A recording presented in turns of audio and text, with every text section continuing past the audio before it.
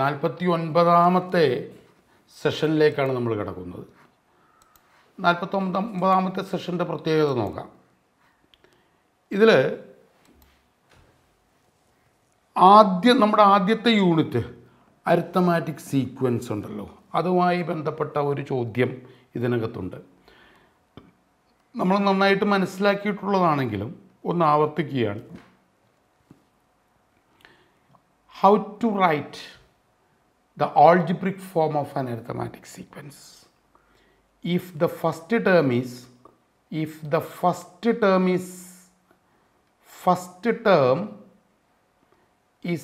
f and common difference d,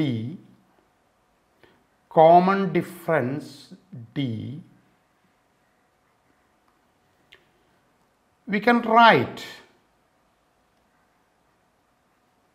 the nth term ആണല്ലോ algebraic form.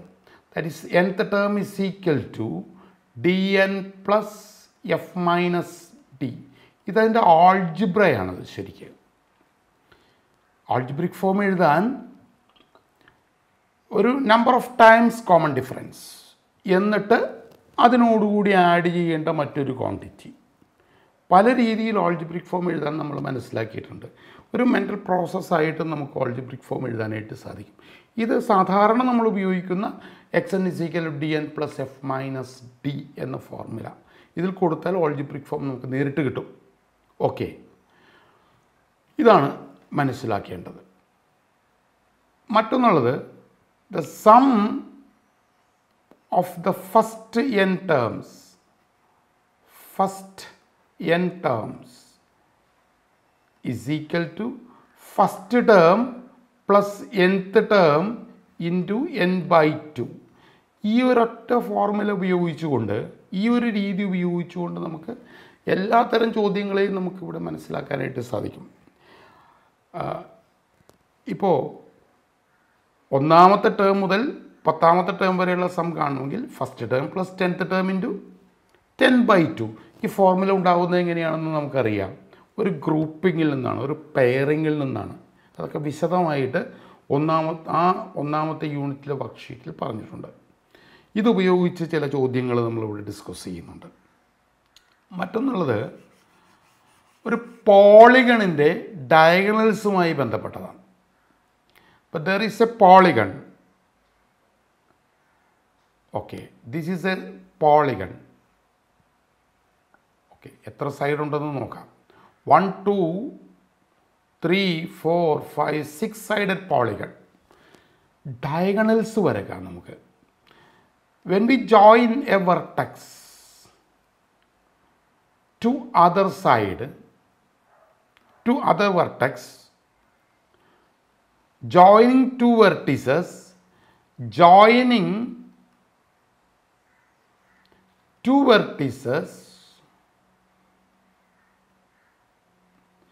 we get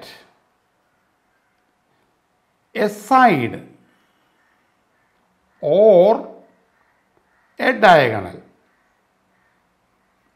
ഒരു side കിട്ടും അല്ലെങ്കിൽ diagonal കിട്ടും.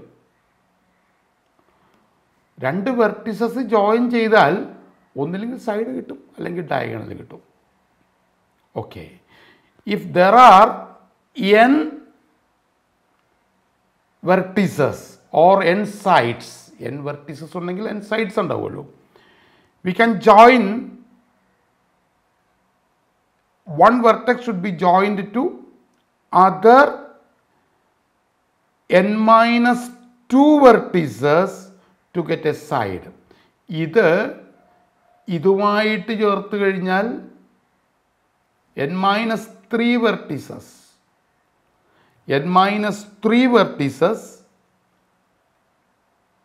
ഒരു വെർട്ടെക്സിനെ ബാക്കിയുള്ള n minus 3 വെർട്ടിസസുമായിട്ട് ജോയിൻ ചെയ്താൽ നമുക്കൊരു ഡയഗണൽ കിട്ടും. ഇപ്പോൾ നമുക്കൊന്ന് മനസ്സിലാക്കി നോക്കാം. ഈ വെർട്ടെക്സ് ഇതിനോട് തന്നെ ജോയിൻ ചെയ്താൽ ഡയഗണൽ കിട്ടില്ല, ഇതിനോട് ജോയിൻ ചെയ്താലും ഡയഗണൽ കിട്ടില്ല, ഇതിനോട് ജോയിൻ ചെയ്താലും ഡയഗണലും കിട്ടില്ല. അപ്പോൾ ആകെ n എണ്ണത്തിൽ നിന്നും ഒന്ന് അത് തന്നെ, ഇത് അപ്പോൾ 3 എണ്ണം കുറക്കണം. ഇതെടുത്തു കഴിഞ്ഞാൽ ഡിയോട് ചേർത്താൽ ഡയഗണലാകില്ല, എയോട് ചേർത്താലും ഇയോട് ചേർത്താലും ഡയഗണലാകില്ല. അപ്പോൾ ബാക്കി n-3 ഡയഗണൽസ് സൈഡ് ഉണ്ടാവും. അപ്പോൾ നമുക്ക് പറയാം n-3 diagonals from a side. Therefore total is n into n-3. ഒരു 2 കൊണ്ട് ഡിവൈഡ് ചെയ്യേണ്ടതായിട്ട് നേരത്തെ നമ്മൾ ഡിസ്കസ് ചെയ്തിട്ടുള്ളതാണ്. ഇത് ഇങ്ങോട്ട് ജോയിൻ ചെയ്താൽ ഒരു ഡയഗണൽ കിട്ടും, തിരിച്ചിത് ഇങ്ങോട്ട് ജോയിൻ ചെയ്താലും കിട്ടുന്ന അതേ ഡയഗണലാണ്. ഇതിങ്ങനെ ജോയിൻ ചെയ്താൽ ഡയഗണൽ കിട്ടും AD, ഇങ്ങനെ ജോയിൻ ചെയ്താലും ഡയഗണൽ കിട്ടും. അപ്പോൾ എയും ഡിയും എയും എന്ന് 2 പ്രാവശ്യം പറയേണ്ട ആവശ്യമില്ല. അപ്പോൾ ടേക്ക് ഹാഫ്, ടോട്ടൽ എണ്ണത്തിൻ്റെ പകുതി എടുക്കുന്നു. അപ്പോൾ total number of diagonal is n into n-3/2. If a polygon has n sides, n into n-3/2 will be the number of diagonals. മറ്റൊരു ചോദ്യം, ഒരു സർക്കിളിൽ കുറേ പോയിൻറ്റ്സ് അടയാളപ്പെടുത്തിയിട്ട് കോഡുകൾ വരയ്ക്കുന്നതാണ്. ഇതേ രീതി തന്നെയാണ് അവിടെയും നമ്മളിവിടെ ഉപയോഗിക്കേണ്ടത്. ഈ ഓർമ്മയിൽ നിന്നുകൊണ്ട് നമുക്ക് ഈ ചാപ്റ്ററിൽ, ഈ വർക്ക്ഷീറ്റിലെ ചോദ്യങ്ങൾ ചെയ്യാൻ സാധിക്കും.